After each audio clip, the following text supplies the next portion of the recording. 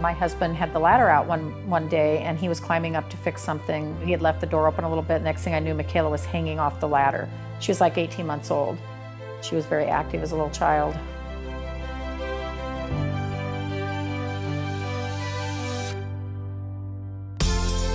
She's rare in the fact that she doesn't have a lot of fear. She loves doing the big skills.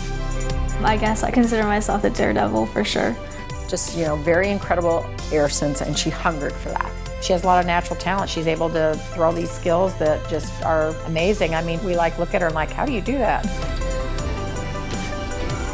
Marta has been all over MyKayla from day one, I think, because she knew what she was capable of, but she wasn't willing to work the form and the flexibility that she needed to work.